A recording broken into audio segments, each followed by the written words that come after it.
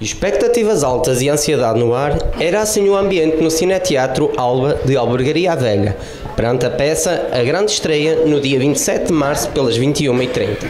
Os atores, que são uma referência, e a hipótese de uma noite bem passada. Uma peça escrita por Danielle Navarro e Patrick Haudecoeur e a encenação de António Pires demonstra um protagonista de uma peça completamente inexperiente é o filho do produtor. E é caso para dizer que uma grande cunha pode ser meio caminho para um enorme fracasso. Ser os atores, o seu desempenho e também quem escreveu a peça.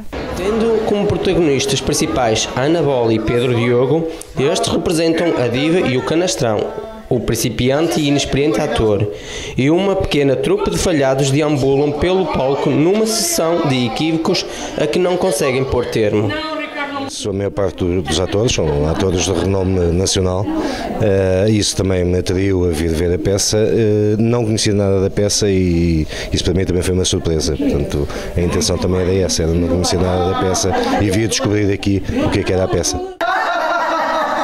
O marido ausente, maravilha! Não contava com tanto. Isto vai permitir-me apilar o meu flano. O resultado foi tão bom que estou com o olho completamente vermelho de chorar de rir.